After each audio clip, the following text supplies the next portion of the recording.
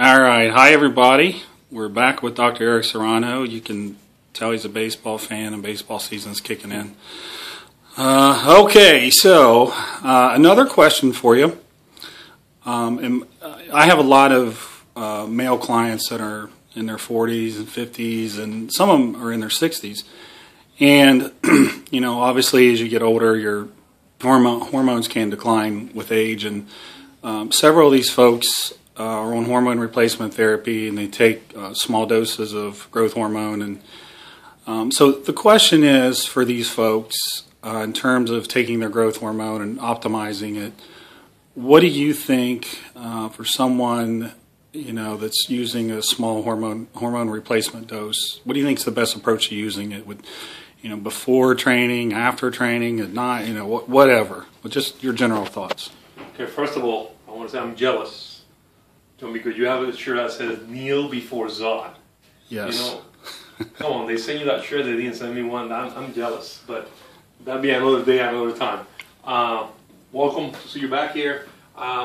You know, we're talking about that, John, and I want to say it depends what the person is looking for. First of all, an injection of growth hormone lasts about 4 hours. Okay? I mean, most people think that's baloney. Yes, it does. Now, why? Because the growth hormone is a protein. It has to be degraded. It has to go into the liver, and the liver has to make the IGF-1, IGF-B1, all those things. Now, that lasts longer. Now, if I would, and you asked me specifically, said, you know, people say that you should eat carbohydrates after a workout. I take GH. Absolutely, absolutely wrong. How do I know? Because I got thousands of patients that they do stuff like that. They come over and I check the levels and I do things like that. Well, to answer very specifically your question is, it depends on what that client is looking for. If I'm looking for a patient or a client that is saying health purposes, it doesn't matter. The response is going to still intact. You're going to get the health response that you want. So just take it whenever, if it's for even health. if you eat carbohydrates, even if you don't eat carbohydrates, you're still going to get that health response. Okay. Before workouts. Okay. Now, if you have a guy that wants to get lean and he wants to get lean, but he still wants to have carbohydrates, yes, you can do that.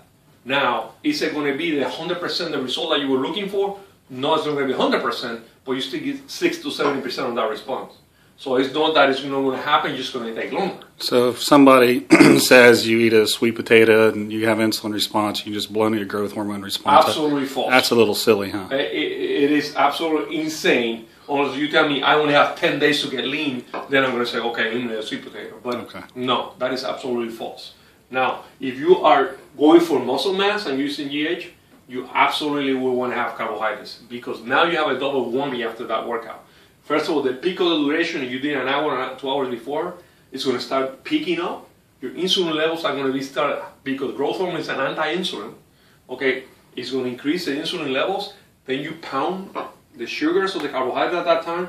Now you have all these receptors, GLUT2, GLUT4. Now they got up to 12.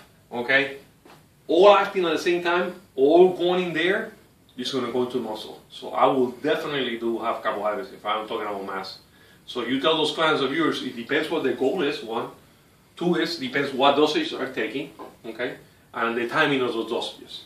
Now, if I was me, okay, if I ever wanted to do it, I'm a young 25-year-old guy, you know, I would take my GH before the workouts, because it makes a huge difference. Why is that?